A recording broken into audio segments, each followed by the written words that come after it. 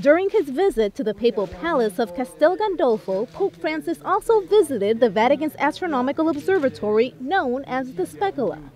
It's here that a group of Jesuit priests, who are also scientists, carry out their research. The Pope was given a tour of the facilities, which was once a monastery. Faccio vedere, questo era il monastero delle Suore Basiliane, che è stato rimodellato. Adesso è suo. The observatory also has a small museum featuring ancient books and one-of-a-kind items, some of them even from different planets.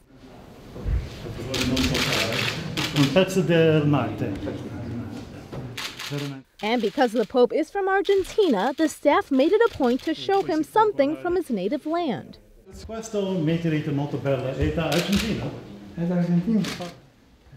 The Pope ended the tour by visiting the observatory's chapel.